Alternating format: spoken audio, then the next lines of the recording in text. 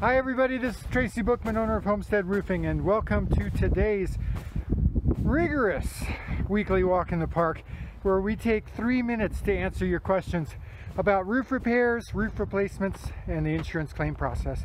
Today we're going to answer your question: why didn't my shingles last 30 years like the guy told me they were going to? First of all, let's clear up a misconception about the 30-year thing. 30-year, 40-year, 50-year, those are all designations that the shingle manufacturers place on their shingles. But that number does not indicate, I don't know if you can hear me or not over the wind, that number does not indicate how long the shingles are going to last. That number is how long of a manufacturer's warranty you're getting from the manufacturer. So basically that number says that that's how long the manufacturer is warranting the product against manufacturer's defect. Second of all, let's clear up another misconception. It may be that the salesman for the roofing contractor that you spoke to told you that the shingles were going to last 30 years. He may have indicated that, or he may have implied that. I don't know, because I wasn't the one who told you that.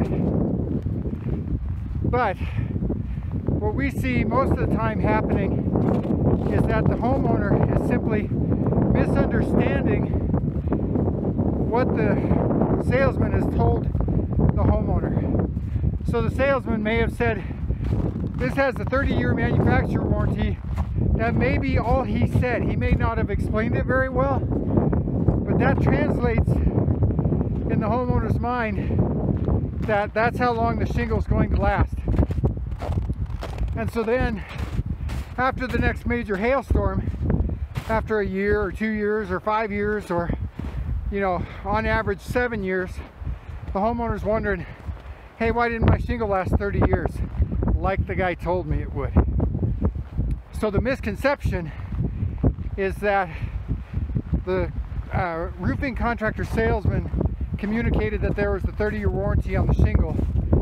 The homeowner perceived that he was saying that that's how long the shingles are going to last, when that may not be what he said. It may be that that's what he communicated, and if he did, he was wrong.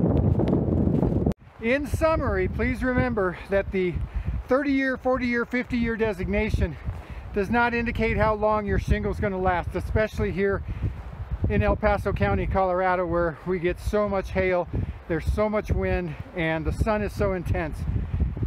If there's no storm, you're doing pretty well if your shingle lasts you 20 years, maybe 25 years at the tops. So don't get confused about that number. If you've got any other questions about roofing, about your shingles, about something that another roofing contractor has told you, please give us a call at our office phone number right up here, 719-433-6991, or you can visit our website where we've got a ton of other information for you, tips, videos, education, scam alerts, all that.